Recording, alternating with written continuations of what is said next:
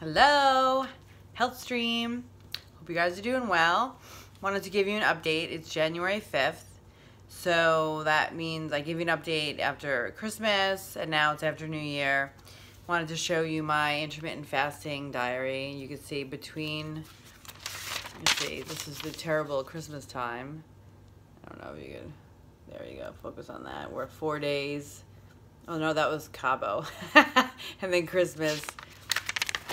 And then between Christmas and New Year, I had 1 day where I fell off the wagon and then, boop, was in Disney. And usually I'm pretty good in Disney, but it's a little challenging with Greg because he eats late and I eat early. So I usually, when he eats, then I cave and I eat with him.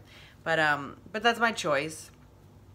But I'm back, and we got back pretty much 24 hours ago, like 12:30 last night. And so I'm going to, I ate decent today, and then I am going to do a day-long fast tomorrow. So I'll just drink cucumber, apple, and celery juice, and I'll go to yoga once or twice tomorrow, and kind of not really catch up, but get my system back on track. I will probably start either maybe doing a harder month from the medical medium thyroid healing protocol because it's a new year and why not, but also maybe starting the teas over again that I had mentioned. There are a number of teas, so once I start doing that, I'll update you on that to show you what I do for those things. And yeah, that's about it. I mean, I definitely gained some weight for sure. 5 pounds. I don't know. I haven't gotten on the scale because I don't want to discourage myself. And I didn't eat any gluten, but I ate some dairy. I ate some cheese. And so definitely feeling bloated. I don't know if you can see it or not. He said he can't see it. I could see it within a matter of 5 minutes of eating any of the dairy. So, or at least feel it, that tightness. It's uncomfortable.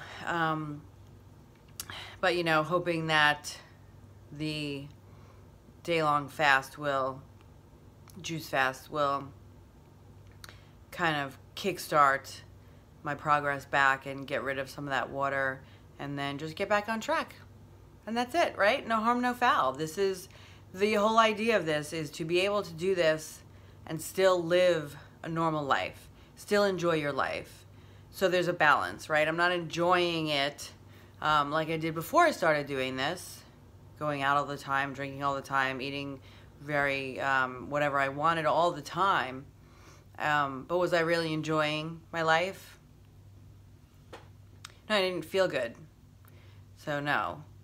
But now I'm enjoying it to the extent that I can feel good and feel healthy, but still be social and still have fun and still do things that I want to do. So there's a balance in everything. And that's where I am, right? So holiday's over. 2020 is here, crazy. And it's going to be even better than 2019.